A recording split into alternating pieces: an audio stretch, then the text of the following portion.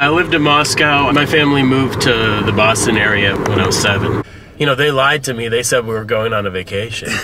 They didn't tell me I wasn't coming back. So then we spent 10 days in Austria and then a couple of months in Italy.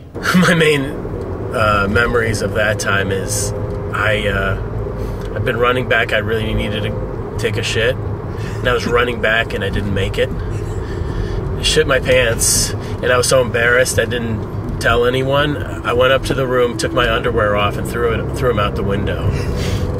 I don't think they never found out.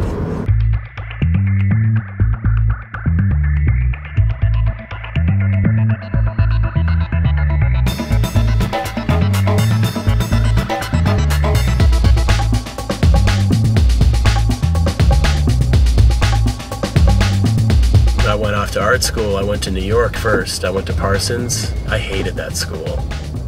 I was in a color theory class where the teacher told me that I was unteachable. It's like, fuck you, old man. You know, it means you don't know how to teach. So in 1993, I graduated from the School of the Art Institute, moved back to Boston, and I was staying with my parents and looking through the paper, and I saw this ad that said drivers wanted, and I followed it, and it was to a cab company. It was to Checker Cab of Boston. I showed up at this high school in the inner city and took a week of classes, and then showed up at the police station. They took my picture and gave me this ID, and they gave me a cab, put me out on the street. Stayed there three and a half years, and was reminded of everything I hated about Boston, and moved back to Chicago because I'd liked it here. I had no job, I had no savings. I just moved here, I had a place to live. Got a job at an art supply store a couple weeks after that. Then, restaurants, bars, and eventually in 03 I went back to driving a cab because I got sick of working for other people.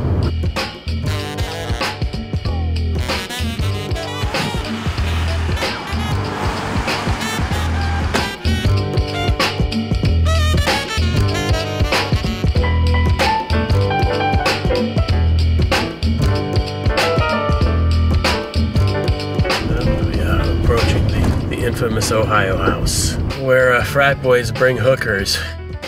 I'm sort of amazed at it every once in a while. The endless search for the good time, you know? I mean, people go out, every weekend. Some people go out every night, and some of them seem to be having fun. A lot of them aren't. Some people get drunk or high and they want to fight, but once again, I'm at an advantage because they're drunk or high and I'm not. I have memories of traffic stops and accidents I've seen all over the damn city. Yeah, I'm hoping all these years of looking out the windows will have lodged in my brain, get something out of it eventually, in terms of visual stuff. When I started driving a cab again here in 03, people would just get in and launch into their life story. It was just trying to reproduce as much of what they did and said as I could. And they didn't have much text in them. Mostly they were just drawings. And I called it Hack because it was short for Hackney Carriage. And I would always, and I still, start with a drawing. And I do this drawing, try to do either a portrait of them from memory or some part of the story that I'm going to write about. And that helps me into the writing. That got the attention of a guy named Levi Stahl at University of Chicago Press. And he got in touch with me and eventually told me that he'd be pitching it as a book to the press, and it went from there. I've gotten rear-ended 3 times. I've gotten into an actual fucking car chase. A woman tried to run me off the road and chased me down side streets and shit. I had passengers on that one too. They thought it was the greatest cab ride ever.